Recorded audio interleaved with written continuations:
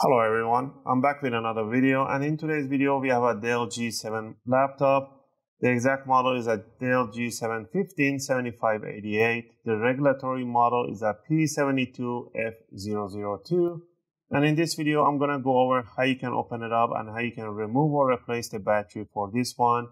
If your battery is not holding up any more charge, it was getting randomly shut down after 80% of charge, then you might want to replace your battery.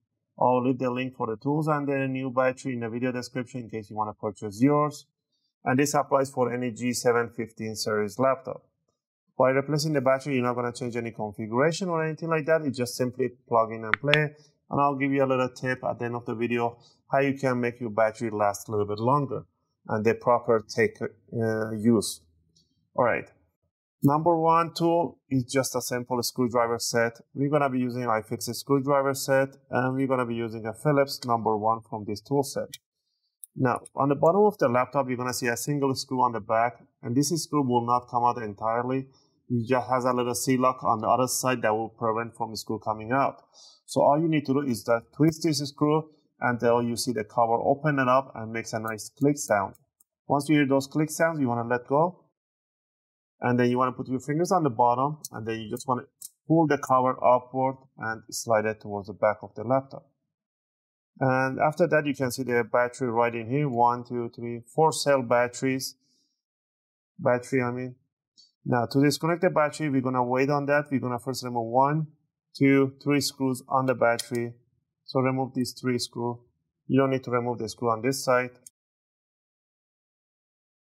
Okay, once you remove the screws, all you need to do, lift it up from this corner, slide it back so you can release this bottom side here. Bring it up, twist it. Now you can pull it from here, but I will leave it, just leave it there. And just pull this connector backward evenly, like that. And there we go. And there's your battery. Once you buy the battery, it doesn't come with a cable, so you need to use this cable. This is a 56. This is already blown up a little bit. You can feel it that it's blown up the cells. 56 watt-hour battery. The exact battery type is a 33YDH. I'll try to get the link for this one and I'll leave it in the video description. Let's say that you got the new battery.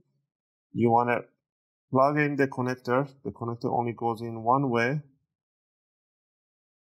So do not try to put it the other way around, otherwise you're going to damage the board.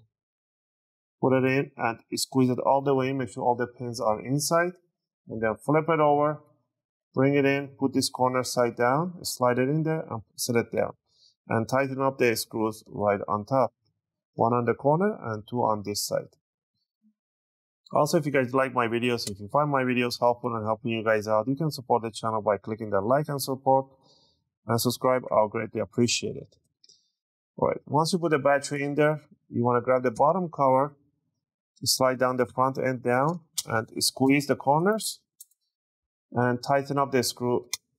I forgot this side. There we go. Tighten up the screw right on top.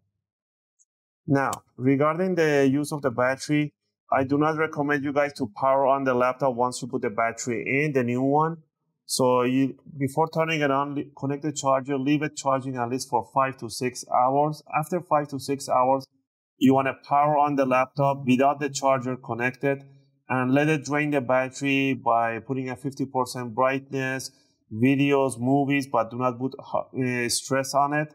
Let it drain the battery down to 40 or 30%.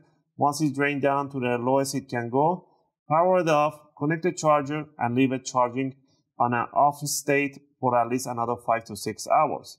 After that, you can turn it on the way you want to use it, plugged in, not plugged in, and do whatever you want to do. That first initial charge and discharge is really, really important for the new batteries. Again, I hope you guys like this video and helped you guys out. If you have any question or requests, feel free to leave them in a video comment. I'll try to answer them as soon as I can. As always, thanks for watching, and I'll see you guys in my next video.